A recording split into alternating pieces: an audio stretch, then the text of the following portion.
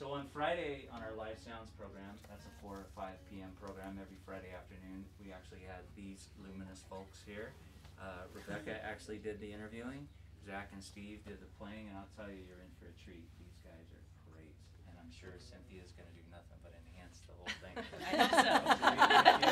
No pressure. Give credit where credit is due. Kristen Wynn, who organizes so many literary things here, kind of expanding with music and stuff, and I'll let you do the I'll do a brief intro, and we'll get going. Awesome. But thanks, Wayne. Welcome, thanks, everybody.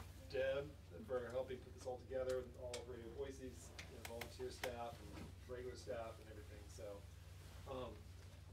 he's just walking out of here. Yeah. Is that it? I'm going the wrong way, I'm sorry. One of the musicians left the room. But I'm very happy to introduce you to Rebecca Evans, who's a friend and has presented a couple of fiction writing workshops of mine over the years. And I learned earlier she was also, when she came back to school, Cynthia was teaching and was a student of Cynthia's too. So this will be kind of a cool I'm a connection. student of everybody. Yeah, you are a lifelong learner and an amazing human, and also a great fiction writer, poet, creative nonfiction writer, and you get to hear some of her work tonight. She's a military veteran, Air Force veteran. We'll talk about that a bit, like how it plays into these guys and what Operation Encore does. And then we'll get to hear some awesome stuff from Cynthia's brand new novel, which is it actually officially out? Yeah, it was out last week, so. There we go. So we've timed this well. Veterans Day is tomorrow. I don't think we even thought of that when we actually scheduled this. No, we did. Did we actually? We did, yes. Are you sure? We totally did. It was a while ago. Anyway, Rebecca Evans. Tremendous. Thank you, thank you. I am so thrilled. This is just such a great opportunity. So I'm sitting here with I feel like the cream of the crop. So 2 military veterans and a New York Times bestselling author, right? So I'm going to introduce everybody to begin with, and then you'll get to know them more as we go along. So Steve Wilson, right here, award-winning singer-songwriter. He's a veteran of both the U.S. Army and the Air Force, Air Force. Sorry. He served 16 years as a paratrooper in the Army and then was an electronic warfare instructor for the B-52. His music is really unique. You're going to love it. It offers this idea of the impact music has on humanity and the ability how we unite, as a human condition. It's really beautiful. Much of his music pulls in an autobiographical roadmap touching on fatherhood, life circumstances, and of course the way war affects the veteran. So you're going to love what he has to say. Next to him is Zack Sliver. And Zack was a field radio operator in the U.S. Marine Corps. He, which seems like a contraindication, but he holds a degree in political science. So you go Marine, political science, we'll figure it out. You'll hear from him. He's the lead singer and guitar player of a band called Yuppie. It's an alternative rock band based in Dayton, Ohio. And this band creates this honest music, and you're going to hear this also in his lyrics. And he quotes, "Music to listen to when you hear the train passing the apartment you cannot afford after a night of drinking that you shouldn't be able to afford." Okay, so that's how he describes his music, which I love. From military to civilian, businessman to bartender, he's worked many jobs, has worn many hats, but music has been, his constant. And then, of course, Cynthia Hand, which I'm so excited. And I've studied under Cynthia Hand, and she is beyond spectacular. New York Times bestselling author, several books for teens, including the Unearthly trilogy. No pressure, Cynthia. Yes. The Last Time We Say Goodbye, My Lady Jane, My Plain Jane, with fellow authors Brody Ashton and Jody Meadows, The Afterlife of Holly Chase, and the new novel, which just came out a week ago, that you will love, and it will make you cry, and you will never be the same again, called The How and the Why. And she's going to read a little bit from everything tonight, so I'm really excited. Prior to writing for young adults, she studied literary fiction and earned both an MFA and a PhD in fiction writing. She's a badass. I don't know, can I say that on the air? Sorry. Cynthia currently resides in Boise, Idaho with her husband, who we love because he is addicted to typewriters, along with her 2 kids, 2 cats, 1 crazy dog, and a mountain of books. So I'm so excited to be with you guys tonight. It's going to be a great night, and you are in for a big, big treat. We're going to start off with No Pressure, Zack Sliver opening us up with some of his music. Thank you. Thank you.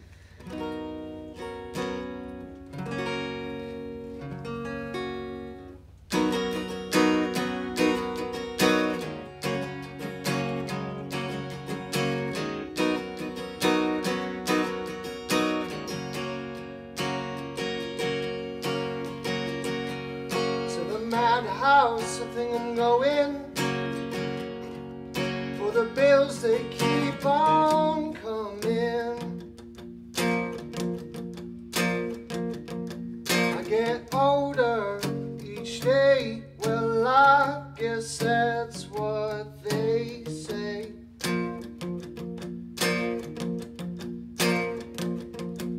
It's harder each day, I'm getting pulled in every which way.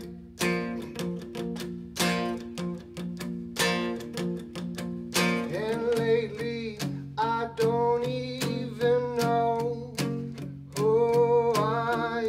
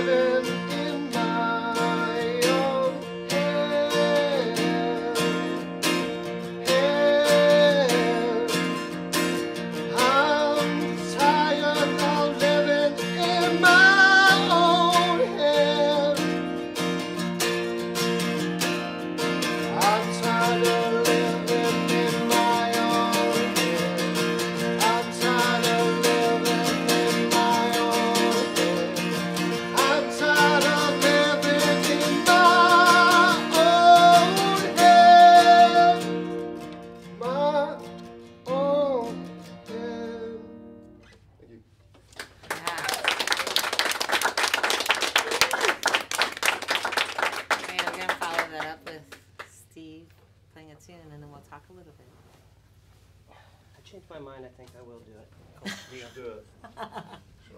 This is Cold Steel Rain. I've been impatiently waiting and painfully aware that my heart continues beating, though I can't seem to find any air. I wrap my empty arms around the hole that's left inside. It's like the world has gone and torn me open and cast my soul aside. And the cold steel rain keeps falling from the sky, and I can't get through to you, but I never let you go. It's like a ball in a chain, and it's pulling me down. Well, I reach out for the surface, I don't know where to go, baby. All this time, you've always had the best of me, and wish I knew the way to give you all the rest of me. And underneath the cold steel rain, you walked away.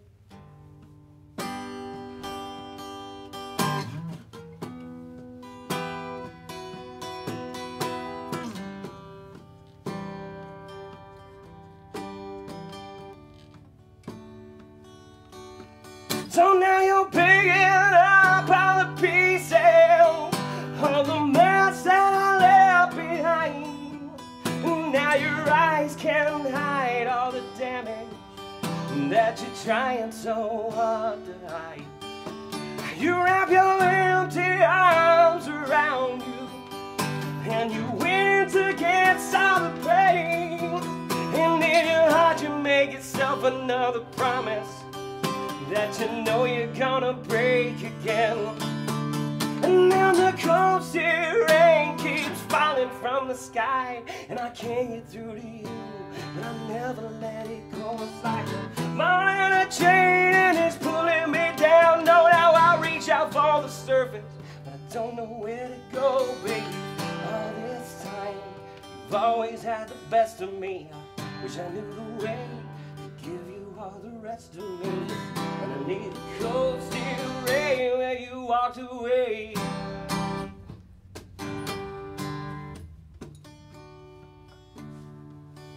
As the rain came down, the world looked all brand new. And as the rain came down, I wanna wash all your pain away. And as the rain came down, and let it wash the pain from you. And the cold steel rain falling from the sky, can't get through to you, but I'll never let you go. It's like a ball and chain, and it's pulling me down. Well, I reach out for the surface, but I don't know where to go, baby. All this time, you've always had the best of me. I wish I knew the way to give you all the rest of me. And I need the cold steel rain, and I need the cold steel rain. Underneath the cold steel rain, you walked away.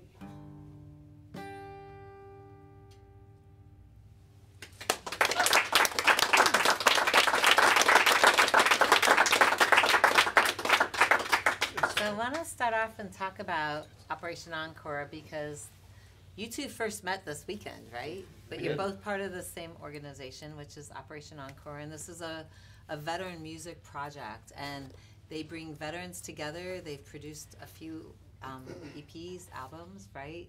Just people from all walks of life, all eras of service, all branches of service who have never met before. They come together and they like produce music, and it's amazing. What I want to talk to you guys about is like why bring veterans together through music? Like, what's your opinion? I mean, we get together for war, right? But music, it's a unique way to like link us. You know, I think music has been a uniting thing in all walks of life, obviously, and military is a microcosm of society as a whole, right? But you think about what draws people together and sitting around a fire or whatever, and there's somebody always that has an instrument or a guitar, and it just builds this community around that one commonality. Is, you know, you all have music. If nothing else, at the very end, you have that music. And who doesn't like to sing along to a sing-along song? And you know, and somehow in every deployment, we always manage to get guitars with us over there. You know, whether in any location, yeah, right? I'll never forget. I walked into a MWR like room in Egypt, in the northern part of Egypt, and there was a bunch of Colombian Rangers playing the instruments that they had there, doing some like classic rock songs, and they didn't even speak English, but they knew all the lyrics to the songs. They were doing Nirvana and all kinds of stuff too. Like, this is the weirdest thing ever, but yeah, commonality, we just share it, you know? Yeah, it spans borders, it spans language, it spans culture, it spans time. Yeah, go ahead. Even when I was in the Marines, like, down at the smoke pit, there was always somebody playing the guitar. And that's where, like, I began to be like, oh, I like playing music, I can do this. And Operation Encore has done a lot. I mean, not only just getting us in the same room together, but, like, a lot of civilians don't understand a lot that happens in the military. So it's easier to talk to Steve about stuff than to talk to somebody else. And also, I just enjoy everybody's company at Operation Encore. I'm nervous. I'm really nervous. I'm going to help you relax. Have some more beer.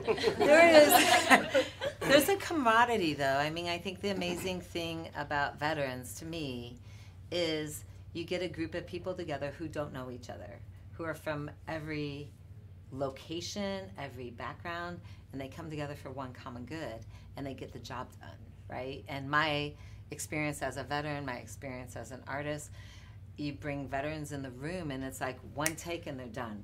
Like they look at each other, and there's a commitment that happens, and there's a synergy that happens, and it's an amazing thing, and it makes sense to me. Like music becomes this unifying device, right? That it's hard to happen everywhere else. I know, Cynthia, we'll talk about like that same synergy that you have with your co-authors, because it's really rare, I think, in the civilian world, but it's a common denominator in the military world. And so to me, it makes sense, like, of course you guys unite through music. We unite through everything. Like, there's this automatic commodity that happens, right? But Operation Encore has been, like, a core for both of you, right? They've helped launch you, and they're out there in the world. They're helping put veterans out there, their music out there in the world. So if you haven't heard their EPs or who they're supporting, this is the type of musicians they're supporting, right? Which is amazing. Where do you get your spark?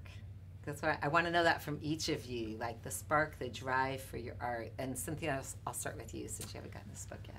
Speak Where up. do I get my spark? Where do you get your spark? This For art. Your spark for art, not like... Yes, my spark for art. I don't know. I think it's inside, you know. Like I always write to figure something out. So like to me, art is about questions that I'm answering, and sometimes it's just about, you know, getting outside of my own head. You know, like playing in someone else's shoes for a while, but it always, to me, it's a little bit mystical where the actual inspiration comes from. Like, I think the question I get most often as an author is like, how do I get my ideas? You know, and I'm like, I used to joke that I like got them in a back alley in Los Angeles, but like, from Idaho, right? But really, I don't know. You know, it's just this kind of mysterious thing, and it's a combination of what's going on inside and then just the little neurons randomly firing in my brain. So like, but it's extremely fun and cool sometimes. How about you, Steve? I don't know. I've always loved music since I was small, but I also was an avid reader, like really early, and I fell in love with like Stephen King books, and so I fell in love with like the written word and how you could be clever and then kind of and lyrically kind of matching up there's nothing that will attract me more than like a very, very clever lyrical singer or songwriter or something. So for me, I write really just to get it out, you know. It's mostly heartbreak or anger or whatever else. So I'll just pour it into whatever I'm writing, and so hopefully that comes across, I guess, when I play it out. It's like cathartic. So your music became your punching bag. Yeah, therapy. Right? It's my therapy for sure. Both listening and playing it. For sure. How about you, Zack? Experiences have always been the spark, or what I get my stories from. Like even last night, who we hung out with, that... Well, you have to explain that because they weren't with us. Our new friend, Do you need a cigar? Gary, Idaho, took us to a cigar bar, and... I have to plug them. The Vault in Meridian, Idaho, Meridian, right? The they're only cigar shop awesome. in Meridian, Idaho. We went. I tried to smoke a cigar. It was scary. Go ahead. No, but I think I draw a lot of similarities in my music to the experiences that I go through, or something that I watch. Or sometimes, like, he and I were chatting about waking up and you're like, oh, you already have, like, part of a song in your head. And, yeah. So, like, I don't know. It kind of depends on where I'm at and what I'm doing. There's something magical and something surprising, like in your sparks. I mean, for me, I always start to try to figure me out, but it always turns someplace else, right? And then I'm like, oh, that's a surprise, you know? And I love that part of art, right? However you use art in the world. Okay, Cynthia, you're up. Oh, okay. All right. So my new book is called The How and the Why, and it is from the point of view of two teenage girls. Yes, there it is. One of them has some books to sign. Yeah, I do.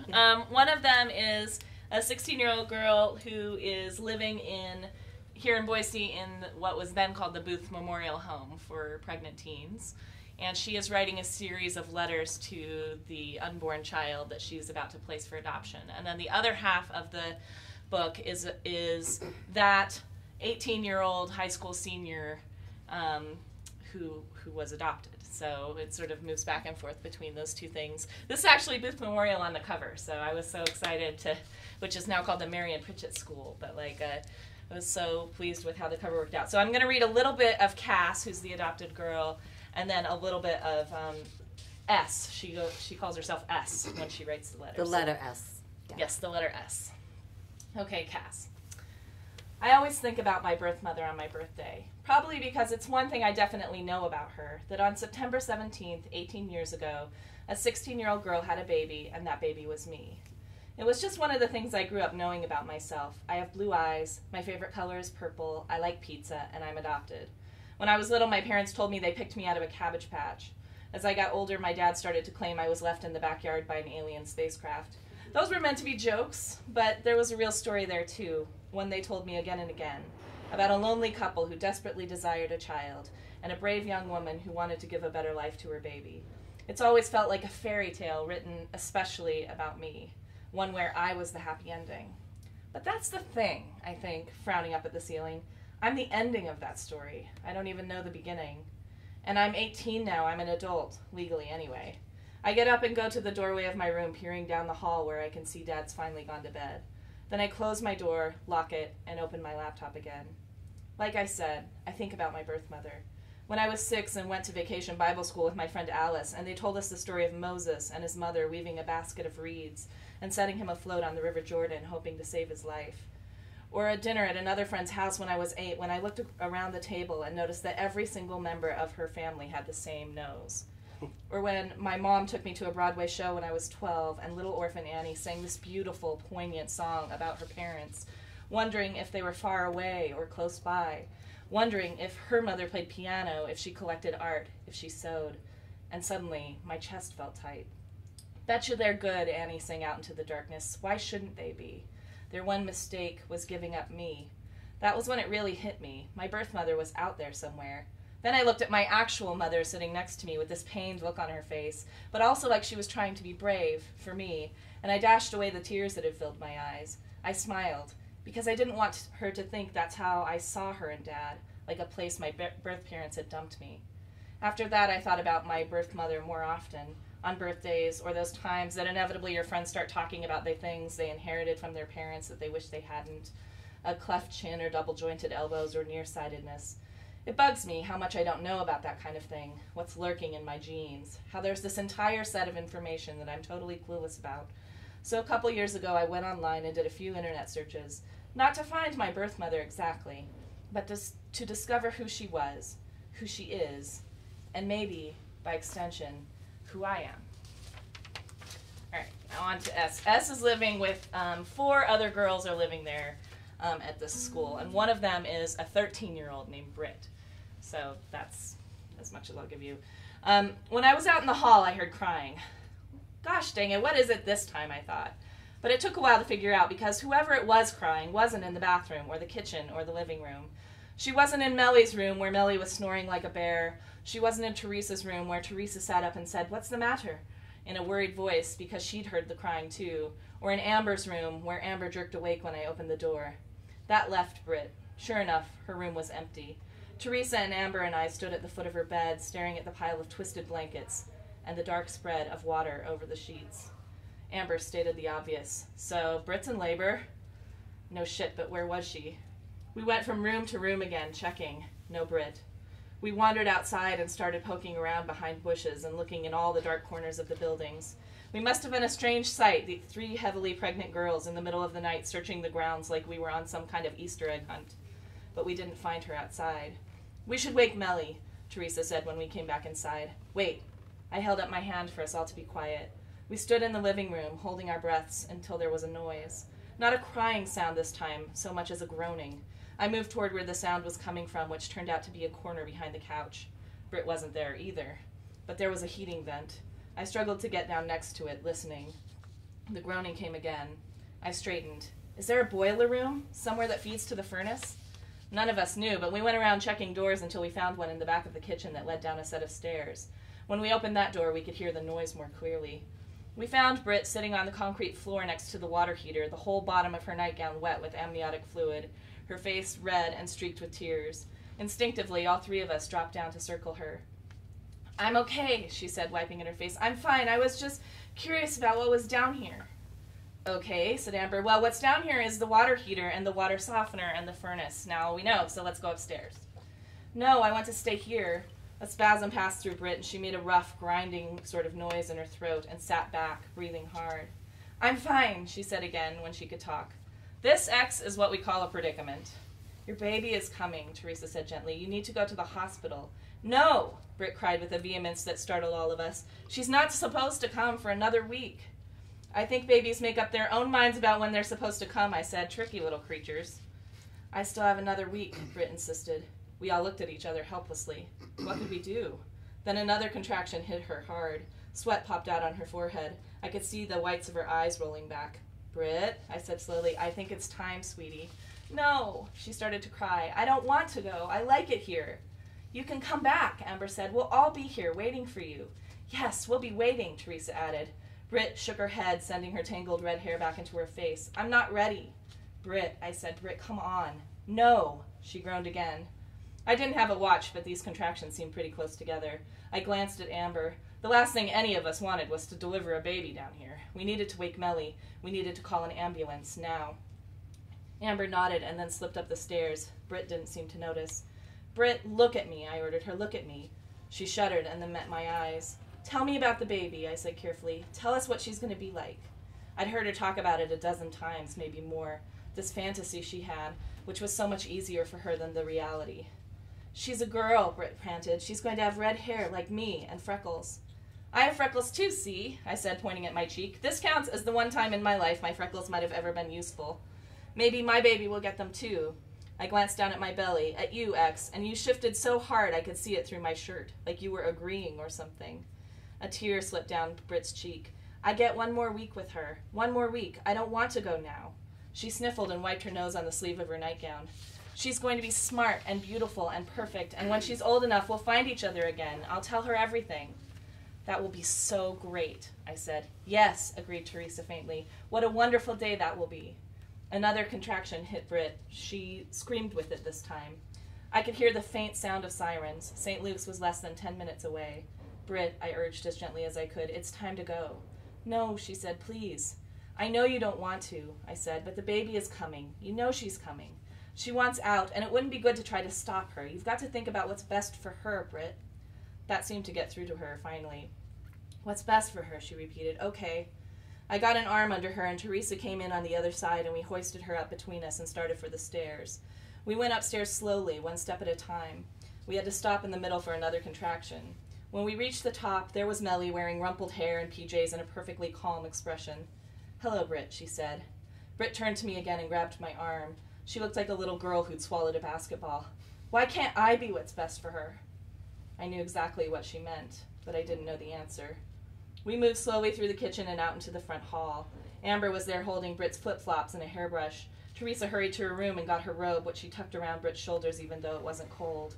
Red and blue lights started to blaze through the windows. The sirens were off now, but there was a squeak of brakes as the ambulance pulled up to the curb. Britt seemed calmer. She walked without help to the bottom of the stairs. The paramedics were cheerful as they helped her into a gurney and loaded her into the ambulance, Melly climbing in beside her. They didn't turn the sirens back on as they drove away, only the lights. We lingered on the front step, me and Amber and Teresa, the lights splashing us like fireworks, and we watched the ambulance until it was out of sight. Then we came back in and went off to our rooms without another word.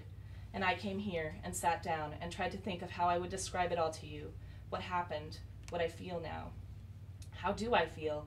I don't know. Sad, scared, tired, and like I'm not ready either. It's weird, but I don't want our time to be over just yet. I guess I'm not ready to let you go. S.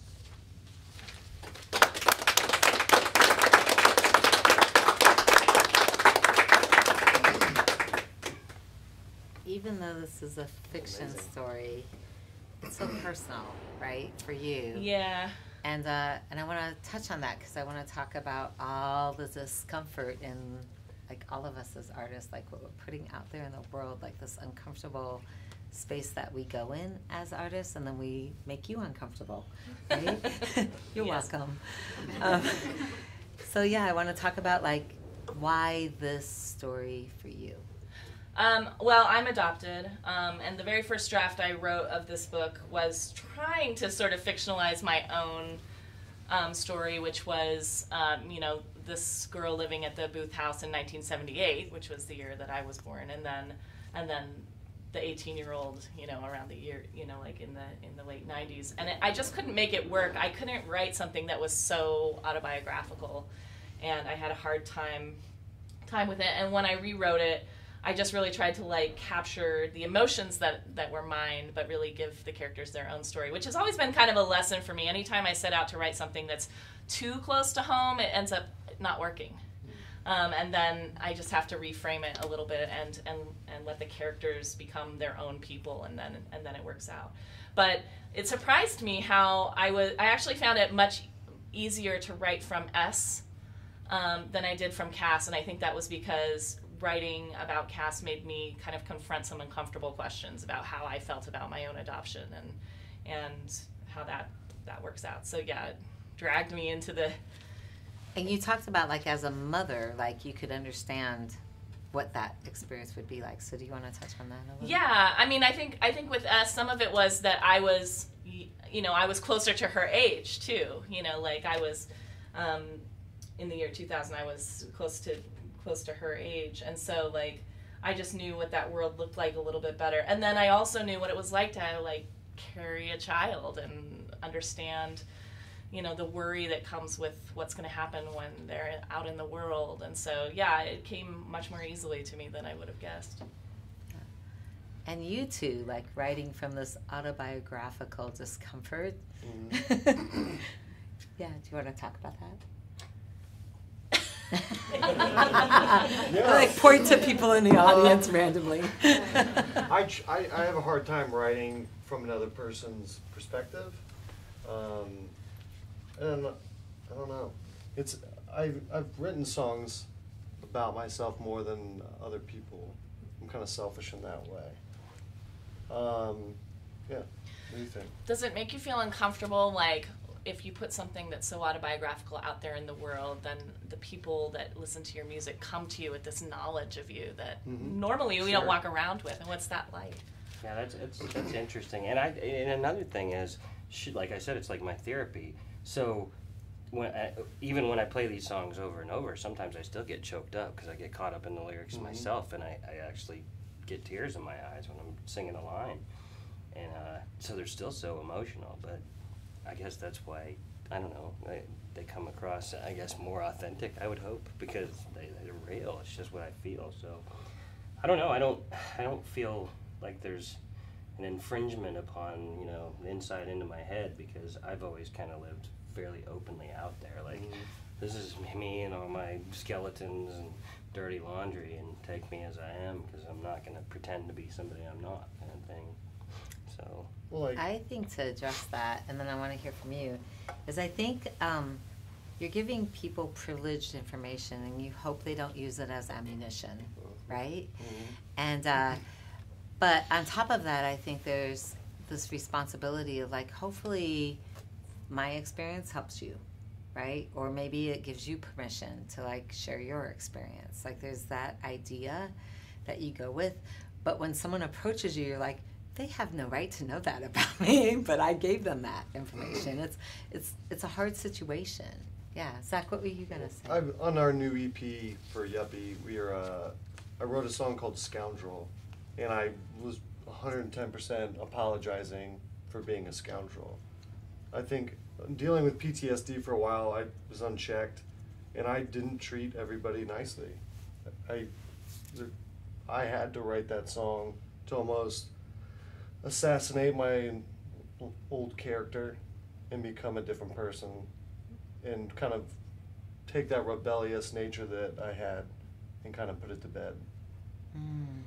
What you just said, I feel like it's not the core of a relationship. You give this license to somebody else and into your head, into your thoughts, and trust that they're not going to use that information against you. I mean, that's kind of the foundation, isn't it? It's very vulnerable, right? Do you feel like with your writing, like you're really putting your vulnerability out there? Yeah. Well, and this is the first time, this week has been the first time that I've really like talked about, like so many people have asked me questions about my own adoption. And I was like, oh crap, yes, that's what happens when you write a book about yourself. I wrote about this. Now I'm going to have to write about it or talk about it, you know, and yeah, so that's fun. But I was a little used to it because one of my older books about 5 years ago, The Last Time We Say Goodbye, was very much based on my emotional journey when my younger brother committed suicide. And so like I learned how to sort of balance the questions and sort of compartmentalize a little bit and be able to like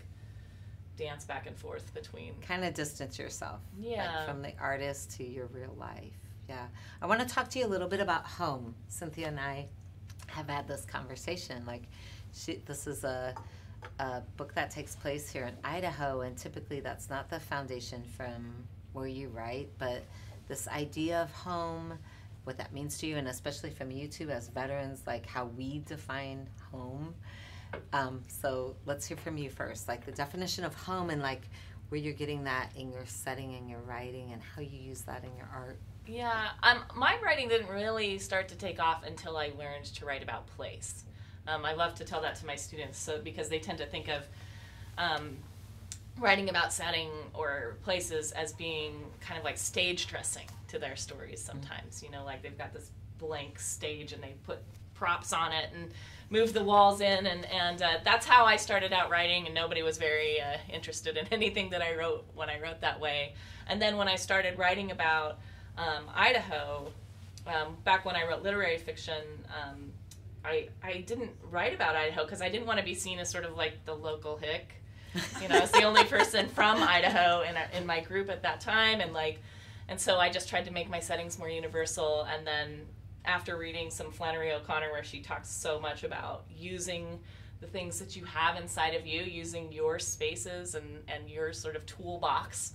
And if you're not writing about the places that you know, you're not using the tools that you have. So then I was like, okay, fine. So I started writing stories about Idaho, and then everybody got very excited about that. And that was a lesson that I learned and have continued to. All of my books have a very large element of place, and so, but this time I got to write about Boise and Idaho Falls some too, and which is home for me. And it was interesting to write about and then think about how the readers would see this place from the outside that I really saw from the inside. So that was fun.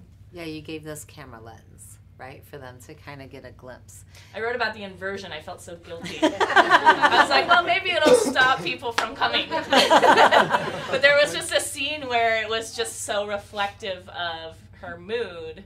She was like staring out, and there was this sort of brown hovering over the city, and I was like, oh, this is bad. I'm writing about the inversion, but yeah, but you were doing your part in like slowing down the population influx. That's right. I was doing a service right there. Yeah. But I think for veterans, home takes on a different definition, because I think of the experiences that end up part of your DNA as a veteran, and it's not necessarily your home, but it starts defining you like home would for other people where you grow up. And veterans constantly are shifting. You're able to adapt very quickly. You learn how to say goodbye really well. That's not necessarily a good thing, but you learn how to like get in and make family very quickly as well. So a little bit from you guys about what home means to you, or however you want to define that. I personally think home is where I hang my hat. Yeah. In the beginning, it was really hard to feel comfortable, like when you leave your family and your friends and you're constantly in places where it's like you don't know these places. But after a while, you start to find camaraderie with people and a comfortability of being alone. And after a while, being happy about being alone, you can, I don't know, it's freeing. For So me, yeah. I just want to touch you. Luckily, this is not visual. Yeah, go ahead. I moved pretty much every 3 years of my life. My dad was retired Chief Master Sergeant in the Air Force as well, so I kind of didn't know any of the world. My mom's from England, so we had home in England, family in England. We had, we never went back to my grandfather and grandmother's house or anything, so there was no, like, geographical home for me ever, so I think back to deployments, and you look forward to getting home to your family. Really, it's just your family you're looking to get back to. Every time I've ever gotten back, I think we moved immediately after we got back. So, so home it becomes a group of people, or the environment you're in. And the military, like you said, you adapt and you learn to be very independent, and you make your space and build your nest wherever you are, whether that be in a Humvee in the middle of the desert or in a B-52 in a little corner of it. They say build your nest, you put all your stuff up, make it yours, and there's your little home. But I think back now, deployments and being like spending Christmas, deployed in the middle of a war with a bunch of other buddies and playing music in Christmas in the middle of the Indian Ocean, for example, that was kind of more of a home to me than anywhere else I've ever been, Those things become more home, and you look back with that, I don't know, I guess glorified remembrance where you forget the suck and you just remember the cool times, but. Yeah, I do think, I agree with that. I think home, and it depends on how you've grown up, but I think home for me has been continuously a movement, and it's always been who is in my life, right? And that defines, it's not a place. It has nothing to do with geography or location. It's more of an experience, and I think the military trained you to do that so that you don't get pissed off, right? you handle it, and it's a skill set. It's a skill set. So Steve, I was hoping we could hear from you play a song, and if you have anything like that's going to inspire. Well, I have one that kind of fits into what we were just talking about as far as the personality you're putting in your own, I guess, skeletons out there for the world to judge you and hope they don't use the information against you. This was a song I wrote with my band, the Black Doves, back when I was still in the Air Force in the latter part of my career, and it's called Beautiful Tragedy, but it was just basically a no kidding, stop fooling yourself and look in the mirror and admit to what the hell you really are kind of a song. So anyway, this is Beautiful Tragedy. Not to bring down the room. There's alcohol here. I feel better.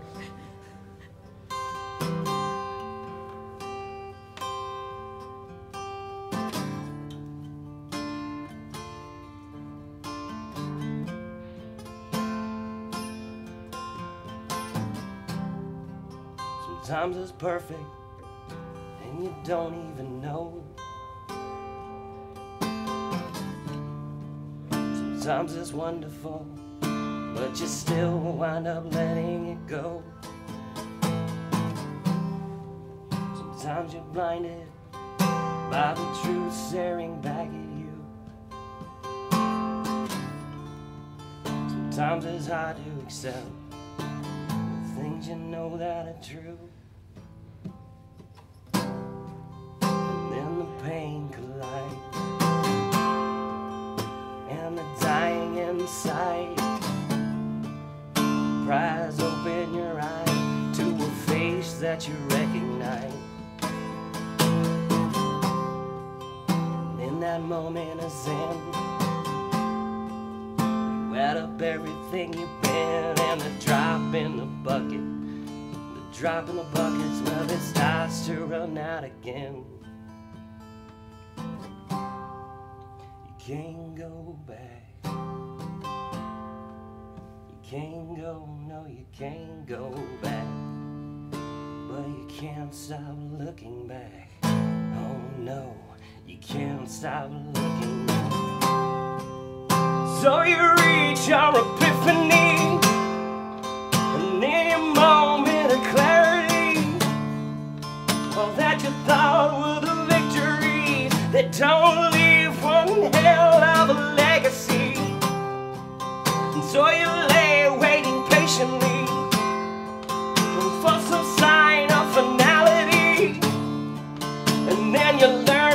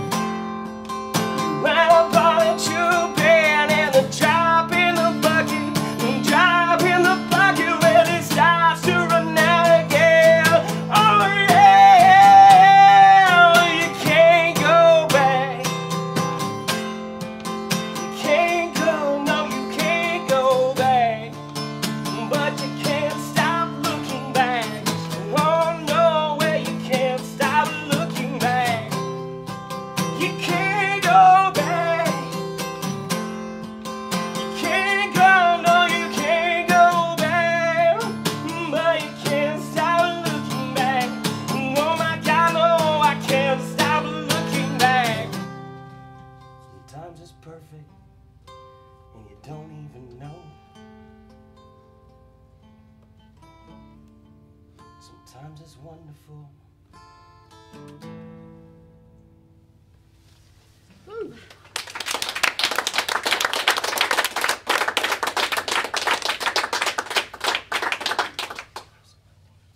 Zack, do you want to hit us with the tune? Thank you. Me? Yeah. I would love to. Yeah. We'll take a break after Zack, please. So I wasn't gonna play this, but I feel like I should play it. The song's called Home. I thought it was I thought I had to. You do. This is the tuning song. It's one of my faves.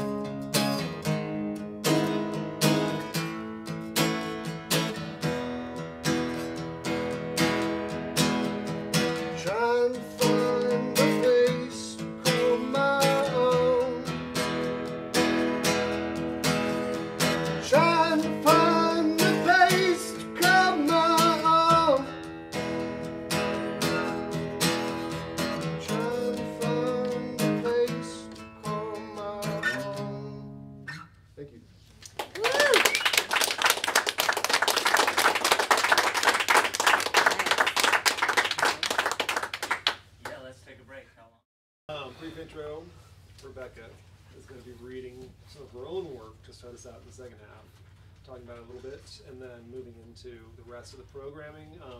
A fantastic first half. There's going to be a really cool collaboration between these two and Cynthia to finish off the night. And yeah, just take it away, Rebecca.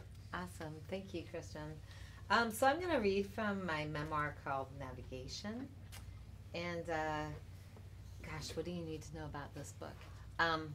It's a slice of my life following my experience in the Persian Gulf War. And I love the idea of navigating. Like, we navigate through life, we try to make choices, we keep relearning lessons over and over, like, until we figure it out. But my job in the military was a flight planner, so I was very familiar with navigation, not just metaphorically in my life, but also very physically and real in the military. And so the book has that weave throughout it. And all you need to know is this is a memory. And I do want to say there's a trigger warning, so it does involve childhood sexual assault. So if that's a challenge for you, like, take care of you.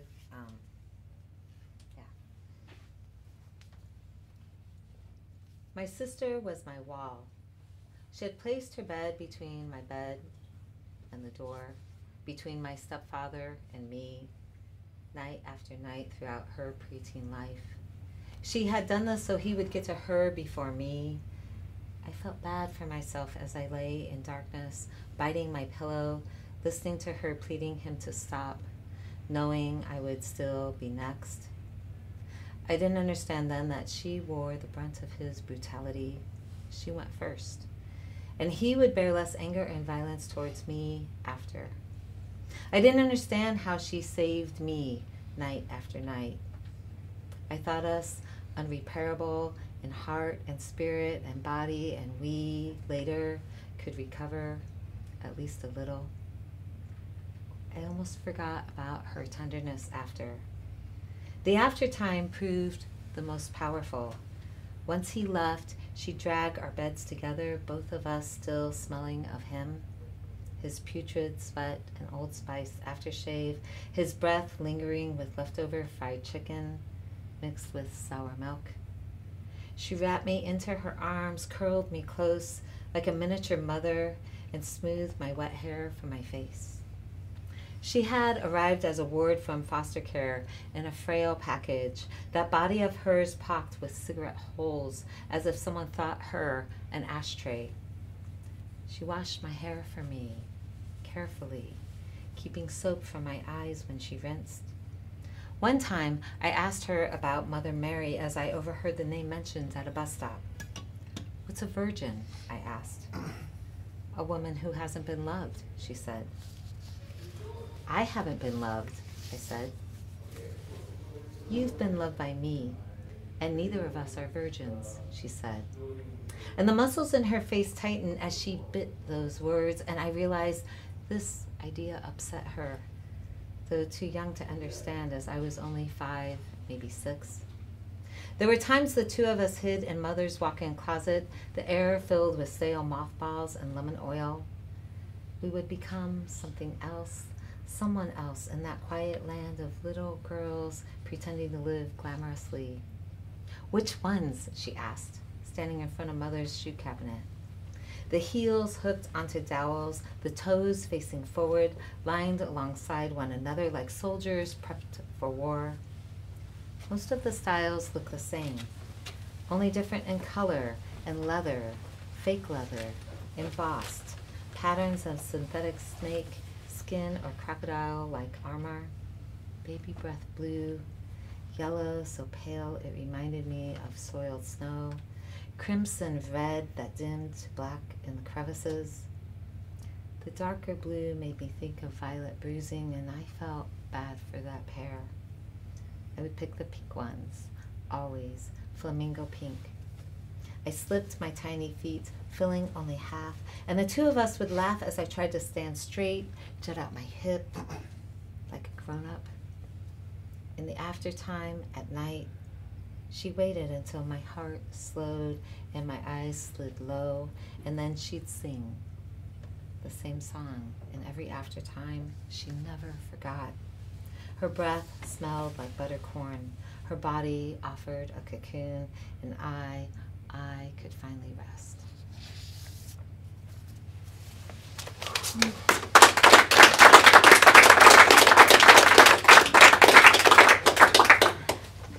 And this is like a really ugly early draft, which I love when artists put out their stuff that's really unpolished and unprepared. So here you go. That all looked prepared. That sounded very well. That was polished. Thank you. This is a poem called Unlearned. I made that word up. It's not really a word, is it? Unlearned? You don't know? I'm not the I would grammar think Nazi. Cynthia. I look to Cynthia for everything. But I love the idea of, we go through life experiencing things that we learn, and I was thinking about like all the things I've tried not to learn, and I thought I'd write towards that. And maybe this will be in a chapbook someday. I don't know. I don't know what I have planned for it, but here it is. I've learned not to keep my nails long thanks to warfare training and a baby with a feeding tube and in need of lung suctioning. I've learned not to spend much time on my hair thanks to soppy British air, transforming shape into mindless curls and feeding babies before I fed myself let alone fix my locks. I've learned not to ask for help because leaning towards someone meant they'd vanish, not affording me a soft place to fall, or they'd forget or unrespond or uninvite or unhear my pleas.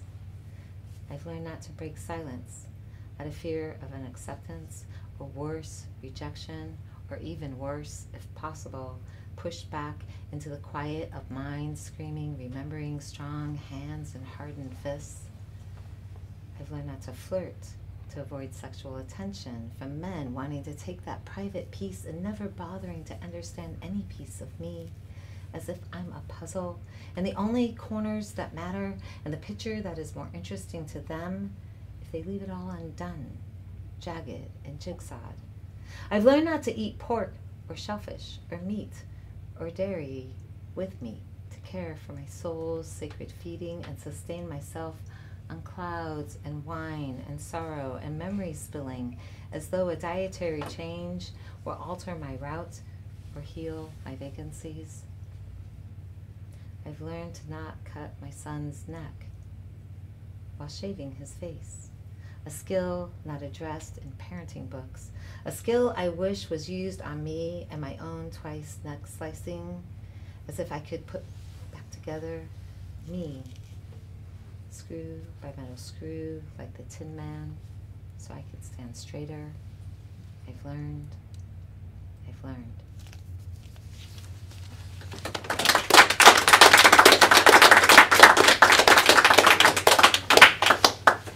Conversation. So would you say, having lived life, I mean, they say having that kind of trauma at an early age, and I was a sexual abuse victim when I was a kid too, and I think coming to terms with a lot of stuff in myself later in life after I got out of the military, you know, that lived life in fight or flight, and you were just determined never to be disrespected again. Do you think that is what attracted you to the military? That's a great question. I think the military became my parent, right? Here's the line in the sand. Here's right, here's wrong. Here's something that can help you heal, like this pain in your childhood. And I think definitely, absolutely, I think that the military gave me the space to have like a clear understanding of what boundaries not to cross, and then you could be safe there. So absolutely. I was 14 when I left home. I was 17 when I joined the military. Wow. So I'm a high school dropout. Yeah. You're really brave for writing that. Thanks for sharing it. Yeah. And the interesting thing, I wrote this initially in third person, so all of my memoir stuff, Allison's nodding because she read it that way. And it was like her, she, and I couldn't like own my story. And when I first entered my first MFA program, one of my professors said, what if you did that in first person? I mean, you might not be able to, right? It's like a hard story to tell and own. And so I stood in my dorm room reading this out loud, and I could not get through it. And I thought, if I could read this out loud in front of writers, like I'm a superhuman, like I could do anything, right? And it gave me like a sense of my power back, just owning my story. And I thought, if I could have my voice, someone else could have theirs. And it helped a lot. And I don't know, do you find that in your own music? Like you write about your stuff, you're writing about your stuff in a fictional way, but it's still your stuff, and you're giving voice to like these hard, painful things. Yeah. Is it open? Or Yeah. like cutting somebody off? Speak. You're on. I used trauma when I went through in the Marines, and I similar, like I put a man in prison for 5 years because he tried to sexually molest me, and I know it's really heavy, I'm sorry. But no, I had a buddy that was there, and he was the first. Like, he did it so I wouldn't. So, yeah. Yeah. Vulnerable. Yeah, I Vulnerable. think for me it was, you know, looking back in hindsight, 2020 and all it is, was that I was trying to prove something to myself, obviously. That's why, you know, went for the hard schools, try to get a ranger contract right out of, you know, right off the bat. And, went to You became a paratrooper. Yeah, went to a unit that required, you know, more of an effort, and that you could feel like you're invincible, you know. Therefore, no longer could you ever be taken advantage of. And then then you deal with your own issues internally, like what's wrong with me really? I mean, I deserve this kind of thoughts. And I don't know. It's just I found that my military career became kind of a way to prove that I was worthy of standing on my own and that I deserved respect. Damn it, and I would get it. I think the military, like academia, offers you a measurement stick. Yeah. Right? That you're measuring up, that you're doing okay, regardless of what might be going on outside of you or to you, right? So you have this measurement stick that you're okay, you measure up, right? Cynthia, what about you?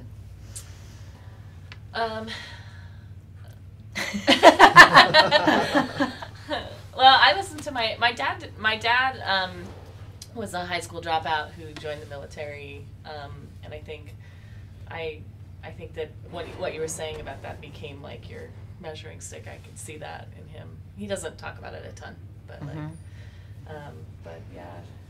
For my own stuff, I think one of the reasons that so my first series was this sort of I don't want to say fluffy, but it was during the twilight time, and it was like a paranormal romance, and I worked on that for 4 years, and then at the end of that time, my editor asked me, and then at the end of that time, paranormal romance just kind of crashed and burned as a genre, right? People were done reading that stuff, which was good for me in that I was allowed to pick what I wanted to write next, and so I was going over these ideas and got to this idea that I had been kicking around and writing a little bit about this girl whose brother had died, and my brother had died, and I talked about it with my editor, and she was like, yes, that one. And there was a part of me that was like, are you trying to like make money off of the most painful thing that I've gone through? Like, am I exploiting this experience in order to like profit off of it somehow? And I really had to wrestle with that first. But what I came to understand about it through writing it, and then especially after it's been out there in the world and people, I get letters about that book every single day, from people who about your brother's suicide, about that book, right? And usually about their brother's suicide, right, or about their experience with it. And what I wanted to write when I started writing it was I wanted to write an accurate portrayal of it, because I felt like in teen fiction especially, suicide is seen very romantically, and I wanted to show just a really gritty aftermath of what it actually looks like. And talk about that a little bit, because I love how you portray that. Well, I mean, I don't love how you portray that, but I mean, you get real with that. Well, I kept seeing this. There was a writer who wrote a book about teen suicide that I won't say, which is beautifully written and a great narrative. But I kept seeing all of these fan videos of the girl sort of dramatically falling to the floor with her bottle of pills, or like the sort of romance around it, which I think my brother also had a very romantic view of suicide before he did it. So I really wanted to write something that sort of pushed back the sort of Madame Bovary version, the teen Madame Bovary version. But I didn't want to drag the reader through the suicide itself, but just to think about the things that we don't typically think about, like what does the aftermath look like? What is the cost? What's the financial cost to a family? What are these costs? What does this look like? And so I sort of dug into writing about it, just the details, the sort of grittier details of it, just to have it out there. But it amazes me how much it has spoken to people, both people who were romanticizing suicide and hadn't really thought about it that way, and then also people who had been through it and really felt like, it reflected in some way or helped them in some way deal with their own feelings. And to me, that was worth all of the pain and suffering that I had to go through to write it. Because I used to write in the library, when I was writing the Unearthly series, I would write in the Pepperdine Library, looking out on the ocean. And I had to stop doing that when I was writing The Last Time We Say Goodbye, because I would cry. and people would worry about me. So I had to like go home and like hole up and get it out in private, and I worried about it constantly about what, because you want a certain level of objectivity as a writer too, you know, and it's just very hard to stay objective when you're writing about something like that. So something so personal.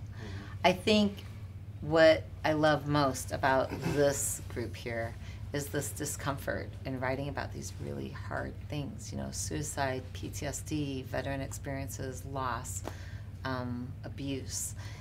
And it's a conversation that needs to happen. I mean, oftentimes, I think, for me at least, I write about it because I'm trying to just figure myself out, right? I start there, and I don't plan on ever sharing it with anyone, and I'm like, I already wrote it. Like, maybe somebody else will, you know, get something from this, right? And it's with that intention. But it's very vulnerable. But I wanted to talk about, like, the discomfort. Like, you have to go through, like, an uncomfortable place, right? But then you're pushing that out into the world. And we talked a little bit about that on live sound. Like, okay, this is a really uncomfortable sound. Here you go. And have at it, yeah. So let's talk about that. Like, you go through it first, and then there's a responsibility, too. We're, like, putting that on other people.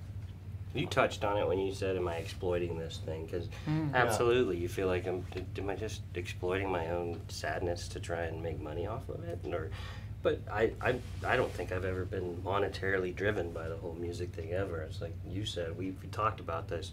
We're like, man, we'll play anywhere. We'll play on the street corner. I don't care, for free. We didn't, and so, you know, like the therapeutic effect of it is I'll sell great. it. Yeah, I'll sell it.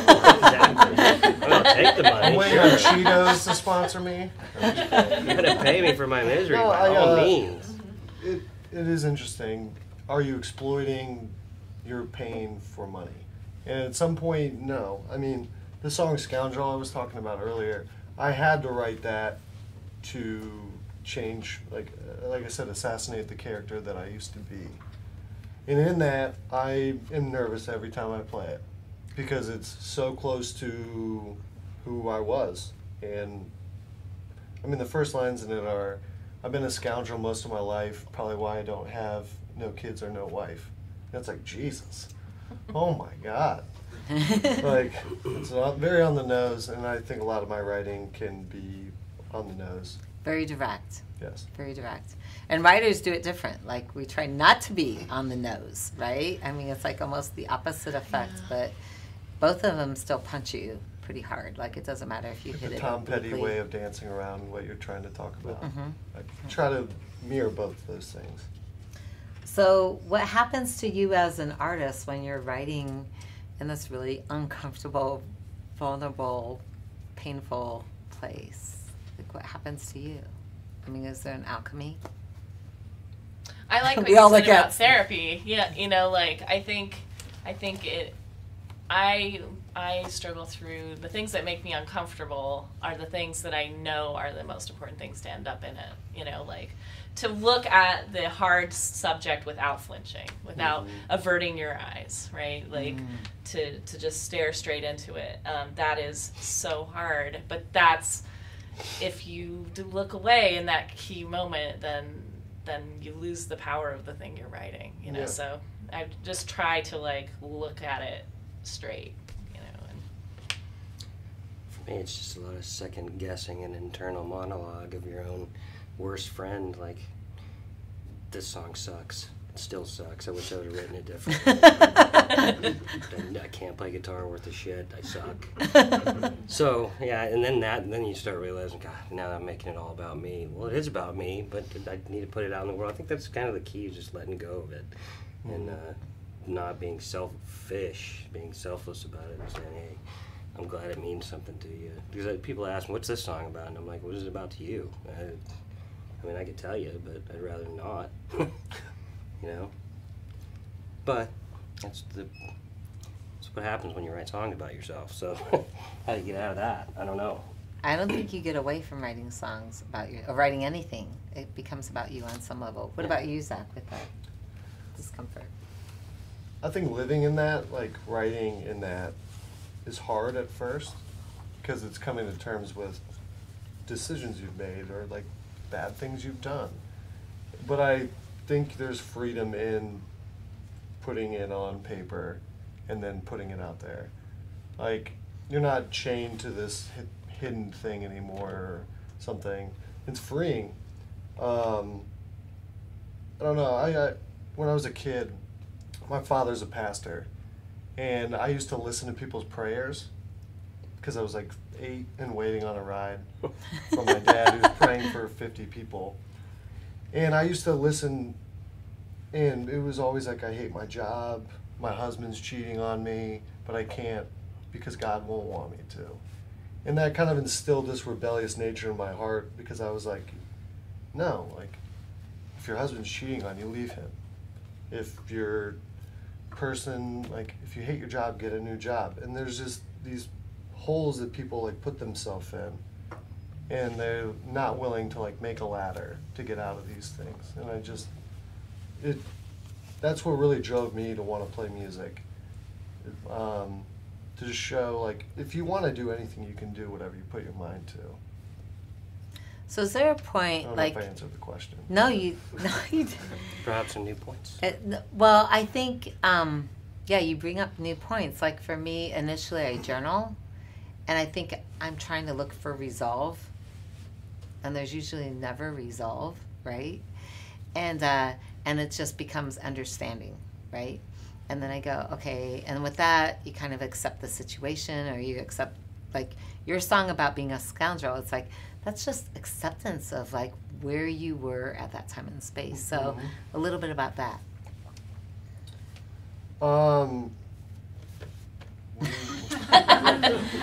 Like acceptance, resolve, like when you're getting so personal. I mean, it's essentially an apology. And it, It's interesting. sometimes an apology is just not enough, you know? So this is me relating to past relationships where I don't know, I think everybody's really quick to blame the other person, and it's really hard to be like, oh, it was all my fault. And so realizing that and just taking ownership that I used to be an asshole. Yeah. And I'm not gonna hide behind like me having PTSD. Like it doesn't excuse anything that I've done. But now realizing like after going to therapy and not taking the 15 pills the VA wants you to take, and just kind of seeking out better ways to walk through your life.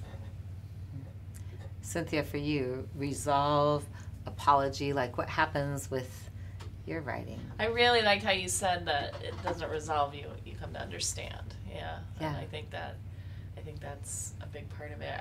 When I was writing the end of that book, the last time we say goodbye, I had given myself a certain amount of time to finish it and realized that I was slowing down. Like, I was creeping along writing the end. And you're a fast and furious writer because you have somewhat. I mean, it depends. But, like, I was just really trying not to finish it. Like, I had it laid out. It had momentum. Every scene, every sentence really had this momentum behind it, and I was dragging my feet. And I had to, at some point, just stop and say, why am I doing this? Why am I, like, sitting down to write? I've got the momentum. I've got the energy. It's going. I know where it's going. Why am I stopping myself? And I think at some point I realized that it was because I didn't want it to be over. And I was trying to avoid writing the moment where she has to let go, you know, and then once I had sort of put that into words, like, okay, this is what I'm doing. And then I sat down and finished writing it, you know, and was able to get through it and felt relief, you know, when I was done writing it. But I really dragged my feet for a while there. And I think it was because I was working through it, and also because it was just even painful for me to think about the character letting go, you know, and that to me had to do with my own letting go. So Right. It's powerful. Right. Thank you. What about you? Resolve, apology, acceptance, like what happens with you with your writing? Because you are definitely an autobiographical artist. Yeah, you know, it's funny. Back in the day, I used to use Facebook, and I just used to vent everything that was on my mind. You were one of those. And eventually, they kicked me off. Literally, kicked me off Facebook. And He's said, been "You are banned not allowed permanently to have from a Facebook. You won't find So him there. yeah, I'm not on it. But so then I'd take Tumblr and I'd post some of my rants on there and just my thoughts and my little essays and for every song that, you know, I've recorded and played, there's like 15 others that, you know, just like these, I'm not ready to revisit those and polish them yet because that's shit probably nobody needs to hear about or wants to hear about.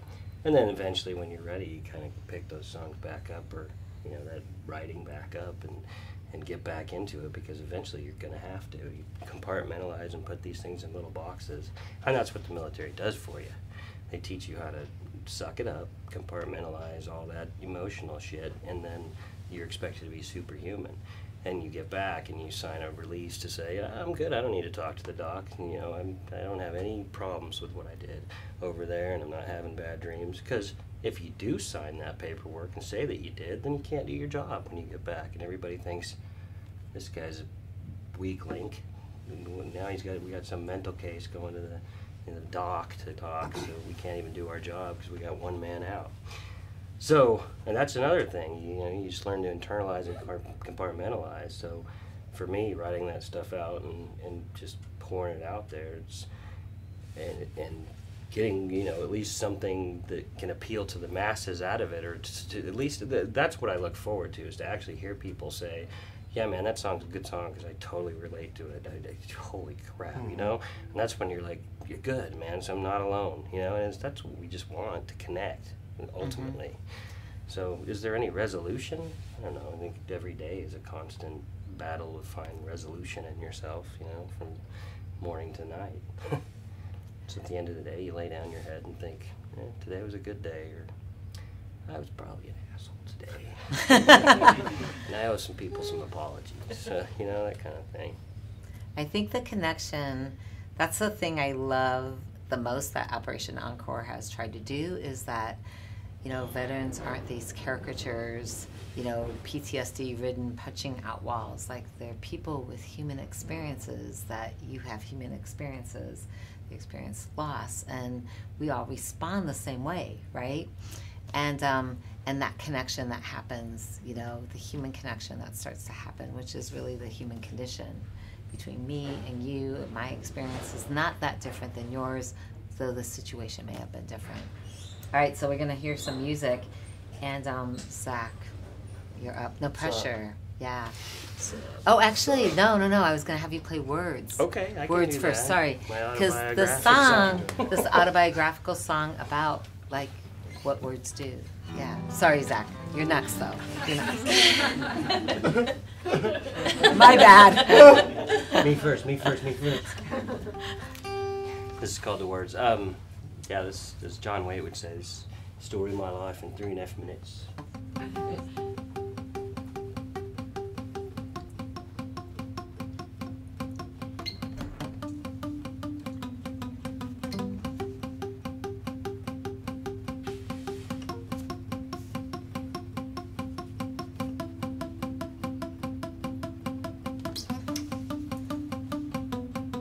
And the words meant so much to Olivia, and she sat in a room on top of the bed, music in her ears and headphones on her head, and she dreamed of the night and the lights and the stage she'd be standing on, with the roar of the crowd singing out loud, and Daddy's in the front row looking so proud. It's like she doesn't need a reason, she's free to close her eyes, pretend it doesn't matter, to live beyond the lies. And she starts to feel the shiver, the soul begin to rise and turns into water heaven, tears well in her eyes. And it feels so good when we sing the words, when we sing the words, when we sing the words out loud. So sing them out.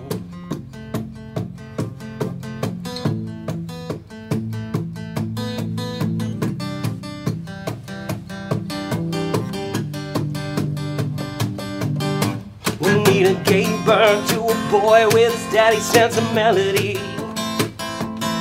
and And I remember long nights before she turned out them light as she would sing to me. She said the man she knew before they went and sent him to that war, he was a different guy. I swear he used to spin me on the floor, then leave me wanting more until it felt like I could fly.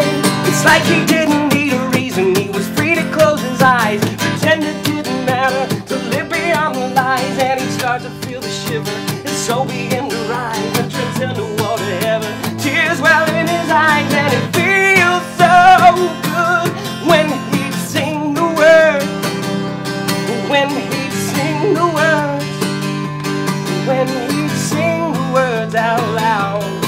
And then it feels so good when he'd sing the words, when he'd sing the words, when he'd sing the words out loud. Yeah, we can sing about elation, a focus on the falls, or we can cry about the heartache, or live beyond the walls, or we will overcome the demons. At least it's how it seems when our voices lift the spirit from a whisper to a scream. Or we can sing about elation, or focus on the falls, or we can cry about the heartache, or live beyond the walls, or we will overcome our demons. At least it's how it seems when our voices lift the spirit from a whisper to a scream. And it feels so good when we sing the words, when we sing the words, when we sing the words out loud, wow, wow. And it feels so good, oh so good when we sing the words, when we sing the words, when we sing the words out loud. Yeah, so sing them out, just sing them out, oh just sing them out, sing the words out loud, the words out loud.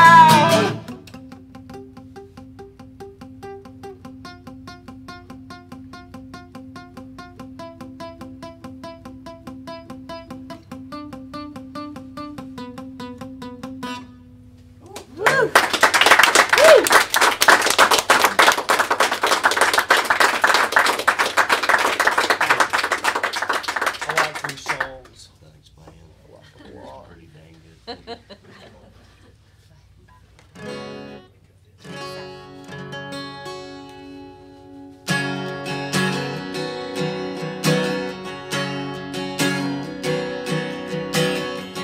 I've been a scoundrel most of my life.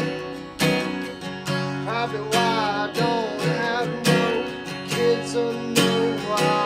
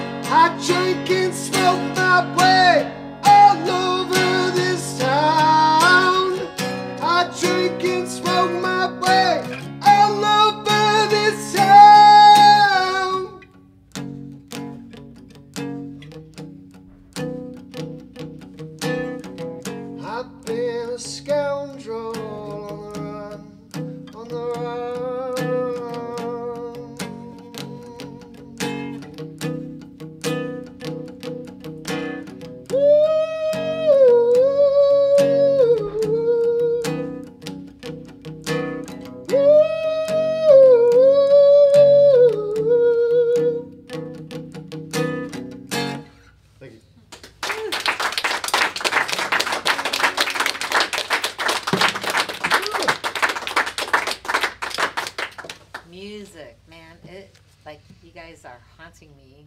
It's so good. I personally, like, music is such an infusion in, like, everything I do. Like, it's a date timestamp, right? Like, I hear a song and I'm like, ooh, I'm back in high school. Like, it's crazy how music and words, books, movies, like, they do that for you. Art does that for you.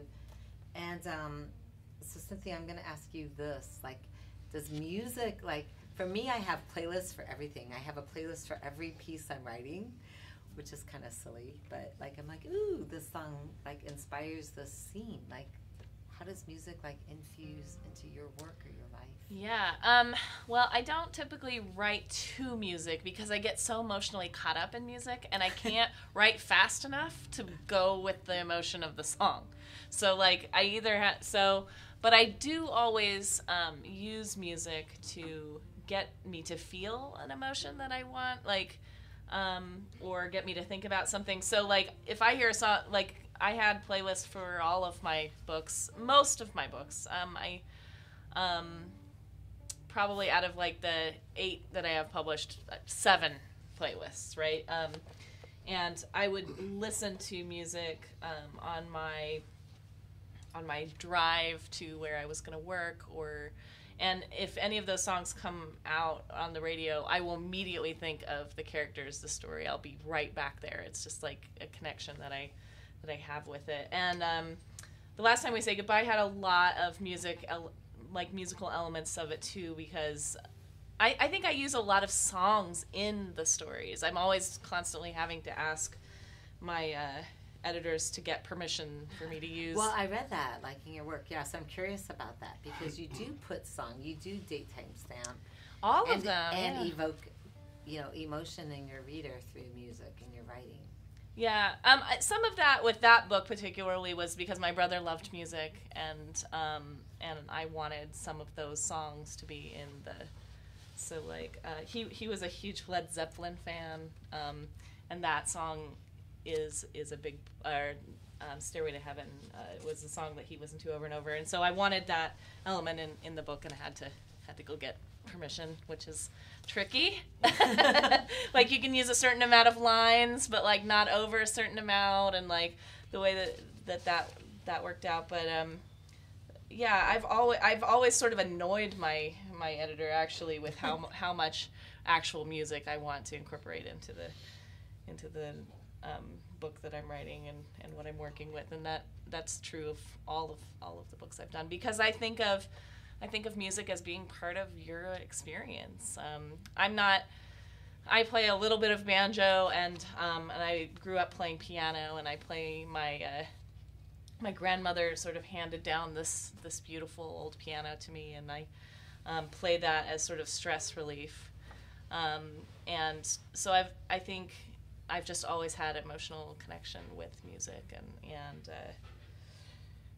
and so that just goes into the writing. My characters all have, experiences with music too. So. And I think, like, music transports you. Like, I have, I think, 52 playlists on Spotify, right? So I have the ones that, like, I'm in the depths of despair and I'm sobbing and I have nothing to be sad over, but I'm, like, listening to that playlist and it puts me there. And I'm like, I'm happy, but there's nothing going right in my life right now. But music does that. And with you guys as musical artists, like, how does that impact your music? That's what I'm really curious about. I listen to tons of music still. I feel sorry for my neighbors because I sing my balls off in the shower. But I sing constantly, and it's like I know they hate it. But, I have playlists for everything, too. And I have angry playlists, too, like when I'm mad at work. Because I go to this job where I can put in headphones and just do my job, right? And not associate or talk to anybody. Because that's just what I wanted to do after I got out of the military for a little while. And I'll have something I'm really mad about. I'll put in that thing because you want to wallow in it when you're in that. You're selfish. You want to wallow in those emotions. When you want painful music or you want to be sad, you're just determined. You're going to listen to sad music because you want to feel, I think. Yeah. So. Yeah, you want to feel. That's powerful. Yeah. I have no anger. I just no anger at all. viciously road rage. I scream at people all the time. I'm like the happiest person But now. you tried to get That was everyone good. in old Chicago to strike. So. I did try to get an entire restaurant to strike, and I almost had them. You had them. You did have them. Yeah, the proletariat. Let's get it. Yeah, I listen to music constantly. The bass player in our band, Zack Thompson, he does this thing where he'll walk up to people and he's like, "Hey, have you ever heard this thing called music?" And people don't know if he's joking or not. He's like, "I just heard music today." And people are so weirded out. But I have met people that don't listen to music at all, and I don't understand it. Music has played such a big role in my life.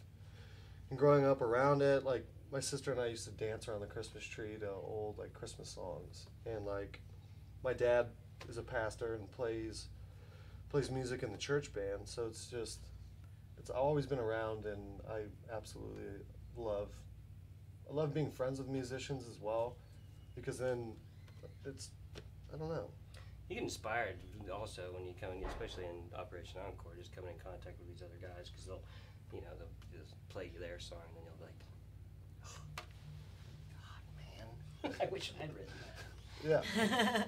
That's amazing. I've been hacking his laptop. And we're all I like yeah. I Nixon bugged his hotel room. I'm hearing everything. We all like that, though. We all want that. We see each other, and we're like, I wish I'd play like you, man. We get those compliments from each other all the time. Yeah. So Writer envy is a good thing.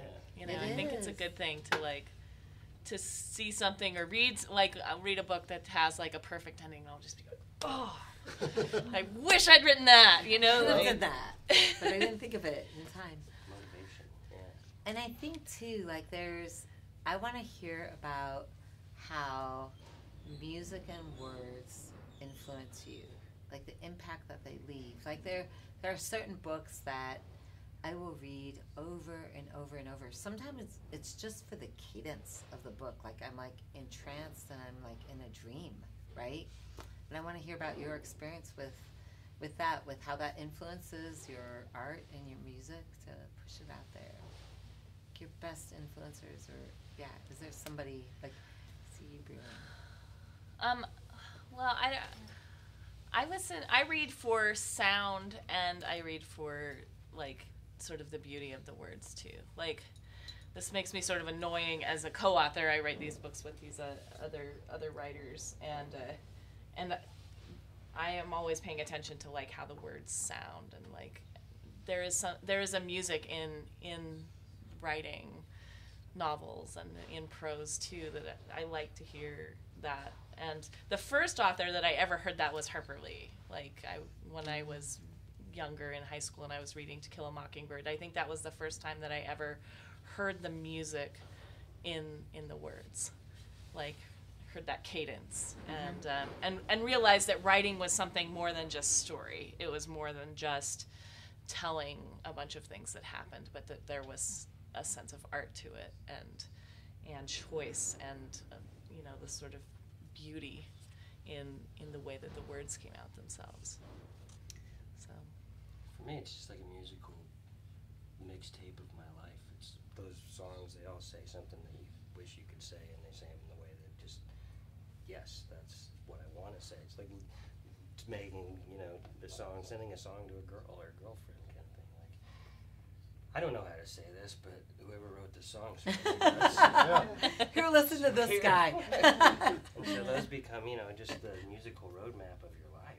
They become, like you said, part of you. So when you hear that song, it takes you right back to that emotion, right back to that feeling. It's like, I remember when I first heard this, and I heard that that's exactly what I wanted to say, but I could never put it into my own words. They said it way better. I feel like I'd just be piggybacking. No, I have music that I listen to, and I'm like, oh, that's the first time I did this, or the first time I did that. Yeah, I don't know. I have like go-to books and go-to songs, right? Like my go-to book is anything by Anthony Doerr, right? I can read his stuff and I'm like, oh, oh, it's like he's rocking me. Like I'm so happy in that little space, no matter how horrible war is or whatever he's talking about. And there's some music that does that to me too, and it's typically acoustic, right? But it puts me in the space that I love to be in. And then there's other spaces that I'm like, I need to feel really angry to write this. And so I'll play that song. Like I need to feel that emotion to be able to write about it, right? And I guess that's what I'm asking. Like, do you have to get yourself in that space, or are you already in that space and you're like, I got to get this out of me? I have to work myself up to write. Mm-hmm. I'll get like 1 or 2 lines. I'll be like, oh, okay. Like the song that we're now all 3 writing Yeah, together. Novocaine. You're Looks going to like hear about it everything. later. We're co-authoring a song. Yeah. That's all I'm So going to tell you. How I write, I mean, I just take that thing and kind of compound on that, or like write a chorus and then do what Tom Petty did and just play the same chord. Like,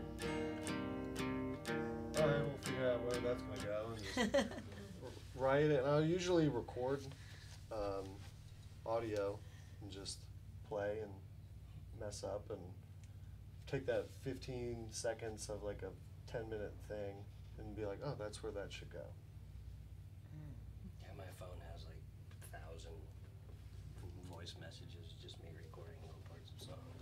Like take 96, take 97. But that's what you're talking about, writing specifically. I don't know. What about music you listen to? Like, do you keep like a playlist of yourself, for yourself, like strictly personal, or reminds you of, or are you there yet? What do you? I guess I just. I don't know, like, I have a zillion Spotify playlists for different reasons, but Yes. for emotions, but do you make playlists too, or Oh is yeah, it just certain constantly. bands specifically for you? No, it's songs. Yeah. Like, I have the Pull the Curtains playlist. It's when I don't want to Yeah. hang out with anybody, and I put that on, and I'm All like, the curds. Yeah. I think I love Spotify has that. really refined that I for get my everybody. corncob pipe and Yeah. a bathrobe, and Pandora, when I first heard Pandora, I thought that was such a brilliant idea. When you hear a song, I was like, well, if you like this, check out this next one. You know, it was giving you references, and I got a lot of like great music recommendations from that kind of. So I think, yeah, in the era of musical apps and how people listen to music anymore, it's definitely broadened your horizons to hear stuff similar to what you already like, and then those kind of become personal. And for me, I discover these new artists, and I'm like, I want to be able to write songs like that and try to phrase my wording, I don't know, not similar necessarily, not bite from, we all steal from each other for sure, and just maybe the rhythm or the cadence or the way you worded something, or the clever way you use an adjective or something, it's, I feel like, man, yeah, I'm going to try something like that, but make it my own. So they become motivational to write. And with you, Cynthia, Honestly. like for me, listening to music, it's like that made me feel this way, and then I'm gonna try to do that in words on the page. Like, is that what? Yeah, that's exactly. Okay. That's exactly how I do. Unless it's a song that I think is actually in the book, right? In which Okay. case, but like, but yeah, I pick playlists for their emotions and to represent the character too. Sometimes my character will have a song, that embodies them and makes me think about them. Yeah, and I think the difference, like you get to create a character, but I'm my character, right? So it's like, Right. oh, all of this is about me, right? So there's a little bit of a difference where you have a little more latitude, and you can go, well, I don't want my character to feel that way. Or do you do that? Like, I would you have a try to choice? do that. Okay. My characters feel how they're gonna feel, I guess. So you don't have as much choice. No, I mean, I think if you build a character well enough, you just have to follow along behind them and see what they do. And I think, or if you just, like, even the idea of building a character is a little bit problematic that way, but yeah, I think my characters sort of take hold and go do what they want to do. And they're so they feel how they're complex. going to feel, yeah. Yeah.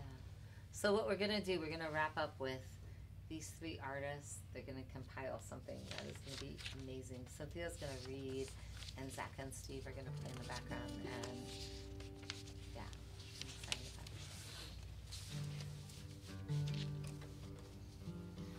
Tuning. It's the tunings. Tuning. And I'm just so grateful to be here with you guys. This is awesome. And this is a scene from close to the end of the book, The Last Time We Say Goodbye. And it takes place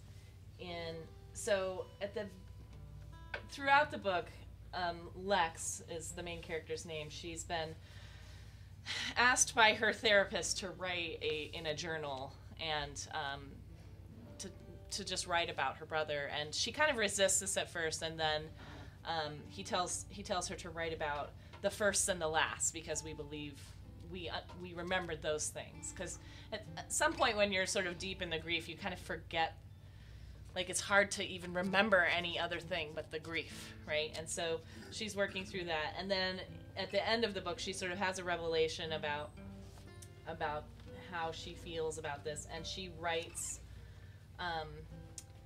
an entry in her journal that is to this boy that she was dating when her brother died and that she's since broken up with. So she's speaking to him, and she's talking about the night that her brother died, and trying to help him to understand how she sees it. So that is the you that she's talking to is Stephen, and it takes place in a planetarium.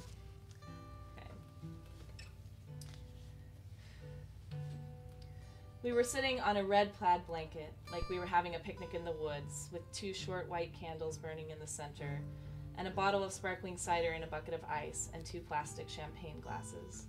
On the planetarium ceiling, thousands of tiny blue lights shone down on us, not stars or constellations, but particles. "It's from the show on dark matter," he said. I craned my neck to gaze up. "I thought dark matter was invisible." You leaned back and put your arm around me, and I relaxed into the heat of your body. "It is invisible," he said. "Well, theoretically it is. We can only truly conceive of the fact that it's there because of the way the galaxies behave as they move through the universe, and how the light will always bend around it." He looked down at my lips. I knew you were going to kiss me. Your breath, which smelled like lemons, bathed my face. "Anyway," you murmured, "it's pretty." You kissed me. I curled my hand around the back of your head, your hair soft under my fingers, and kissed you back. Blue lights spun over our heads. You kissed the corner of my mouth, my cheek, my ear. I smiled. "So, this is romantic." "Yes, I wanted to be romantic." You laced your fingers with mine. "It's December 20th, you announced. And on June 20th, I kissed you for the very first time. So happy 6 months, which is precisely 183 days. You consulted your watch, which is 4,392 hours, which is 263,520 minutes, which have been some of the best minutes of my life so far. God, you were sexy. Irresistible. I pulled your head down to kiss you again, but my phone suddenly buzzed. I took it out and looked at it. It was a text. I never told you who it was from. I never said, "It's my brother." I never told you what it said. All this time, and I've never told anyone. But I'll tell you now. It said, "Hey sis, can you talk?" This is the part where reality unravels for me. The part where I turned the phone off and slid it away from me, and we went back to kissing. But there's an alternate version of what happened that night. There always will be for me. In the alternate version of reality, I get the text, and I tell you, "Hold that thought," and I kiss you quick, once on the mouth, and then I get up and take the phone to the hallway, and I call Ty. In that reality, which I know isn't a reality but a fantasy, wishful thinking, a prayer that goes unanswered, Ty tells me what I need to know. That he is sad, that he's stuck, that he's lost the future. Then I tell him that he's strong enough to get through the sadness. I tell him I don't want to go through this messed up world without him, and I tell him that I need him. I tell him Mom needs him. I tell him even Dad needs him. He may not see that right now, but he will see it sometime. I tell him that in 5 more days it will be Christmas, and I remind him that Christmas is his favorite holiday, and we'll wake up early and bounce up and down on Mom's bed like we did when we were little, and we'll belt out silver bells as we scurry downstairs to the Christmas tree and unwrap our presents. And I got him something good this year, and doesn't he want to find out what it is? I tell him that we have a minimum of 63 Christmases left to share with each other, and I don't want to miss even one of those. Not one. I tell him I love him.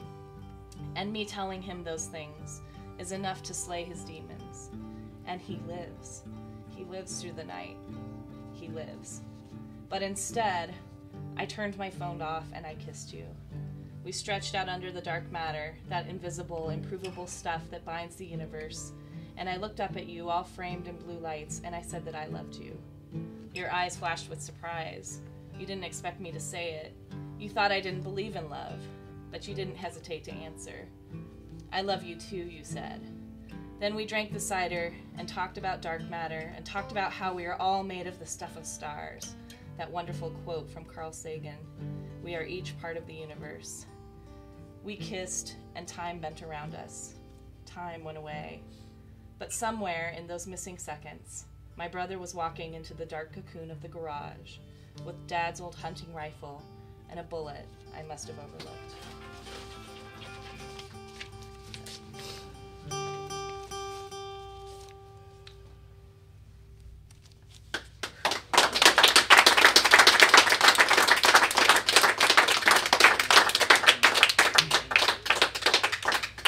Well, I wasn't planning on crying.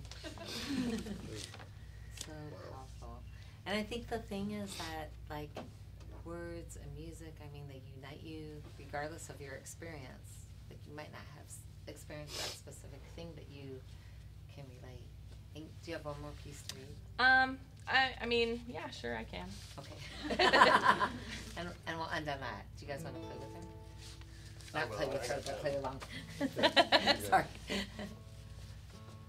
All right. So yeah, this spot comes earlier in that same book.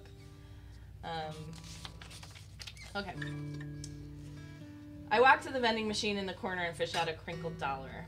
I missed breakfast, i.e. Mom didn't get to make it, and I didn't have the energy to pour myself a bowl of cereal. I put the dollar in. The machine spits it out. I put it in. It spits it out. Come on, I plead. I require sustenance. Not that there's anything good in the machine to eat. Dried fruit, granola bars, whole grain pretzels, organic gluten-free seaweed chips. This is Nebraska, for crying out loud. Land of meat, potatoes, corn, corn, and corn as the 5 basic food groups. I'm suddenly struck by the memory of Ty standing in this exact spot, banging on this exact machine until a bag of dried apricots dropped into the slot. He picked it up, scowled. I don't care what the First Lady says, he complained, loudly enough that the people around us started nodding in agreement. This is not a Pop-Tart. I need my junk food, man. How's a growing boy to survive on all this healthy stuff, am I right? He's right. My throat closes. I miss him, I miss him, I miss him. The hole in my chest explodes. I can't breathe, I can't breathe. There are people waiting for the machine behind me, so I don't have time to let the hole pass on its own. I stumble to the side and force my legs to move away, down the hall to the restroom, where I almost run to the last stall and sit down on the lid of the toilet and bend my head over my knees and gasp and think maybe this drug thing Dave suggested isn't a bad idea after all. I'm not doing well here, clearly. When the hole fills in again, my body feels achy, like I'm coming down with something. I flush the toilet as if I was in there for a good reason. I go out, take off my glasses, and splash some water on my face. The girls on either side of me don't say anything, they just return to meticulously washing their hands. I lean forward to take a long look at myself in the mirror. There are dark circles under my eyes, and my lips are chapped and colorless. I swipe at a wet tendril of hair that's clinging to my forehead, but then it just sticks to a different spot. The whites of my eyes look like road maps, veiny and red-rimmed and swollen, like I've been crying, even though I haven't been crying. I look wrecked. This whole thing has warped me, I think. I'm a board left out in the rain, and it's impossible to go back to being straight and undamaged ever again. This is who I am now. The girl whose brother died. Yeah.